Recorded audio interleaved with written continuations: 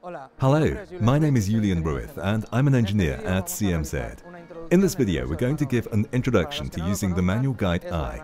For those of you who are not familiar with it, it's FANUC's conversational tool which will help us to program different machining operations without having to know the ISO G-code. To start the program, we will use one of the fixed forms that CMZ incorporates into its machines, more specifically the beginning G10. We can find the fixed form in the lower menu in the section Fixed Forms Turning. We select the beginning G10. Once we have entered it, we need to replace the question marks to adapt them to our process. The data we're going to change is the following: the 0 piece in the line with the command G10, where Z will be -100. In the line T, where we will call the tool in position 1 with the corrector 1, the rotation speed S 400, feed rate F 0.25, the positioning point to start the cycle, which in our case will be the diameter 105 Z5. To insert the raw dimensions, we use the section ComDib of the lower menu. We choose the cylinder option and we fill in the data for the diameter, length and the measurement that we want to face. To do the facing, we have two options: either the manual guide I or the fixed form. We're going to do it with the fixed form. After inserting it, we need to modify the levels. We replace the question marks with the necessary values. Positioning point to face X 105 outside of the raw diameter Z0 to face the 3mm in one coat, and we go back to the starting point X 105 Z5.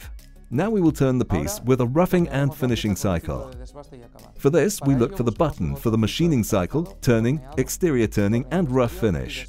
Once we have selected that, it will ask for the cutting conditions. We will enter the data adapted to our tool and material. When we have finished, it will ask us to draw the profile. The figure that we are going to do has a total machined length of 80mm with 3 diameters. The first two have a diameter of 50 and 70mm and a length of 30mm each, and the third has a diameter of 90 and a length of 20mm. The entry to the diameter of 50 has a chamfer of 1 times 0.5. The profile is created from lines that we create by giving the points.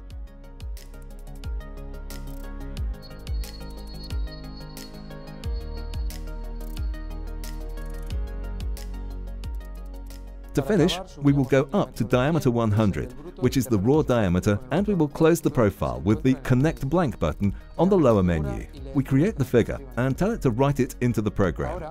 Now, before changing to the next tool, we're going to create the tool in the Tool Manager. This operation is necessary in order to be able to simulate the program. We come out of the main menu and select the Tool Manager. To start, we have to add a tool. When we create it, it asks for the group and number of the tool. It is recommended that the group should coincide with the corrector that the tool is going to use and the number with the position it has in the turret. In this case, 0101. This tool is for roughing. It is in the catalog that we downloaded previously, so we will export it from there. We go into the catalog and select the roughing tool. After loading it, we go into the individual tool settings and fill in the first bit of the tool section, offset 01. At this point, it loads the rest of the fields that we need to fill in. The fields we need to fill in are tool radius 1.6, tip direction 3, type of tool, general, settings position 1, and the angles of the tool 95 and 80 degrees.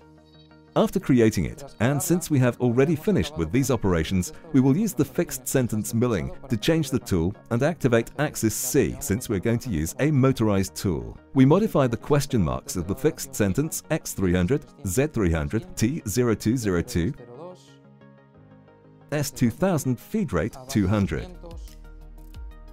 Positioning point X30, Z5. It asks us again for the feed rate in the C-axis activation. We can repeat the value or delete it. Now we will do 6 holes with a depth of 30mm in the face of the cylinder, with a circular pattern of 15 radius, without punctures and with the tool withdrawn in the reference position. We select the cycle for drilled milling machining. We fill in the cutting conditions following those of the figure.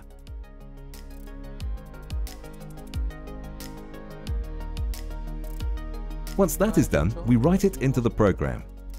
Now we're going to create the tool in the Tool Manager.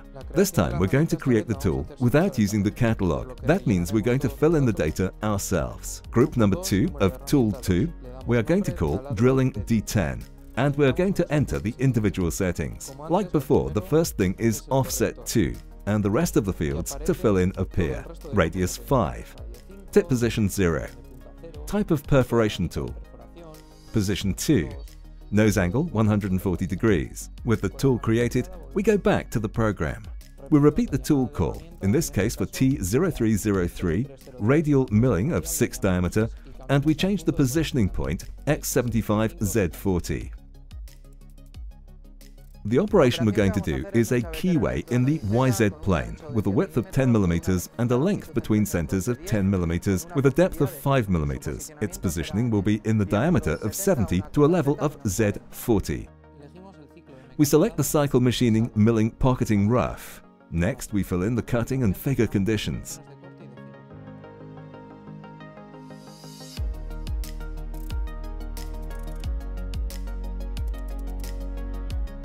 Since this is the last operation, we put in the fixed sentence for a change of tool station. We deactivate the C axis and select Program End. Now all we have to do is create the milling cutter in the Tool Manager. Group 03, tool number 03. Name, Radial Milling D6. In individual settings, Offset 03, Radius 3, Position 0. Tool type, Flat End Mill Tool, Position 1. And with that, we can now simulate the program. So we go back to the home screen and in the lower menu, change the screen. This takes us to the simulator. We rewind and start up the simulation.